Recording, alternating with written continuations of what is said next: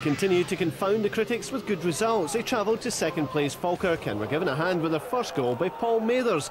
The slip gave Colin MacDonald the chance to have his say, and he's hoping the Clydebank directors get the message.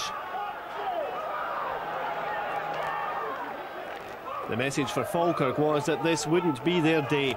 Scott Miller fouled here, and from the quickly taken free kick, Stephen Docherty adds number 2. But the goal scorers revealed the writing was on the wall before the game started.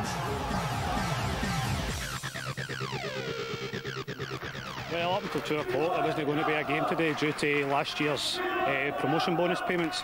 We've been promised all year we'd get them in our wages, and up until now we still haven't received a full payment from getting promotion last season. We had a meeting yesterday in the club.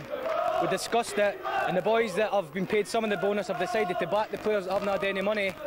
And we've come out today, 2 o'clock, the gaffers phoned the owners. We don't know who's actually in charge of the club, but he's tried to get a hold of somebody that's in charge, and they've given us assurances that by Tuesday, Thursday next week, that we'll find out whether we're going to get the bonus or no. And like we've stuck together again today and said that if the bonus isn't paid, that there maybe will be a game next Saturday against Stranraer. So the day was ultimatum, and we've gave them basically 7 days to get it sorted out.